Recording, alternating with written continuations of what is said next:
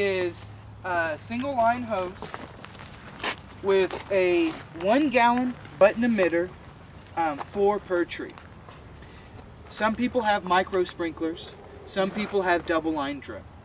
This field, when they installed it, long before I was here, they decided to just use the single line drip. Only really on one side of the tree. So when you have double line drip, you can get water over here now as well. Now, why do you want water over here? So when you're growing this tree and you're building roots on the tree, that's how I like to think of it, the roots are really only going to grow wherever you put the water. A micro sprinkler will wet this whole area. Yes, you put water over this whole area. However, now other things want to grow there. Major varieties of pistachios in production right now. Kerman is the oldest, and there are slight problems with it for blanking percentage, and it does use a little more water than, say, the Golden Hills or the Lost Hills varieties. Every 5th row, 5th tree, is a male.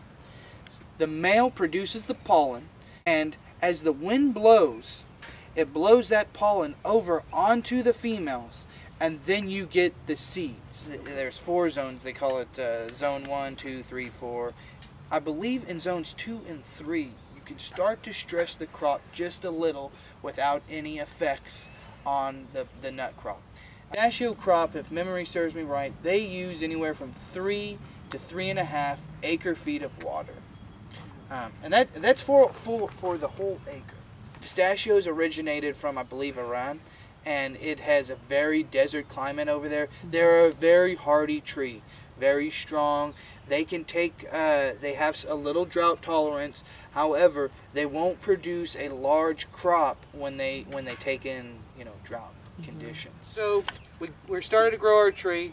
We've grafted it. We've got these nice branches. It's about 3-4 years old. We've been pruning it. We've been training it. Ideally, what we're training it for is an auto harvest. So a machine comes up, and this machine has a head on it that grabs a hold of the trunk of the tree. Now, up above the head is a slanted board that will pretty much go from the middle of this tree on both sides. And then on the other side of the tree is another just slanted board, so you got 2 sides. He starts shaking the tree. The nuts fall off. They hit both of the sides. It comes down into the middle that rolls back into a macro bin. You have to train these trees in a way that makes harvest easier. So what I mean by that is you can't have this giant, really tall tree that's super big and wide and bushy, because when the shaker comes in to shake that, you're not going to get off all your nuts because you're not getting enough force into the tree to actually pop them off.